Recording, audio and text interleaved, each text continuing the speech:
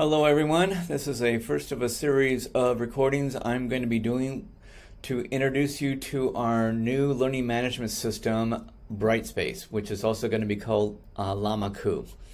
And there are certainly a lot of similarities to the Lalima that we've been using, but there are also some key differences.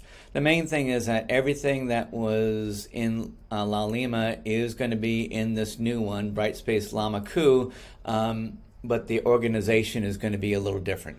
So here's what you're looking at with regard to my course, and this is the first course, my summer 2024 course, Econ 131. Now you can see at the top, this is called the nav bar or the navigation bar. You see content, assignments, discussions, quizzes, your progress, calendar, grades, groups, class list, and video assignment.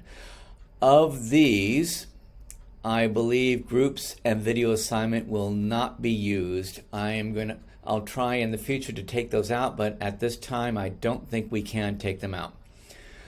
This up here is called your popcorn, and you can navigate around your courses like so. These will be your various courses, and you'll have different courses listed. These are just the courses I have up and listed here. All right, and now as we go down, let's first look at this right here. This is me as a student, so we're looking at the page as you guys would be looking at.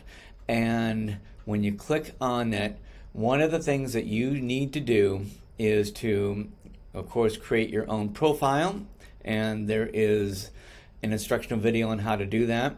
You can do my portfolio, but you should especially do notifications. So when you click on notifications, you should definitely get something called the Pulse app. This will enable you to access Llama-Ku and or Brightspace on your smartphone and smart device. So you can download it on the Apple Store or get it on Google Play. Now, a big thing that you should do is on notifications, you should click announcements, new announcement available via email. I also have grades, grade item released here. You can click on some other things as well, but the big thing you should click on is announcements, new announcement available. And that is because I send a lot of announcements. So let's get back to the course. There will be an announcement that will be sent a week or so before each course, and then announcements each week, and they will appear here. And this is your calendar, and notice that it's starting up on July 1st, which is the first day of class, and we have the various dates.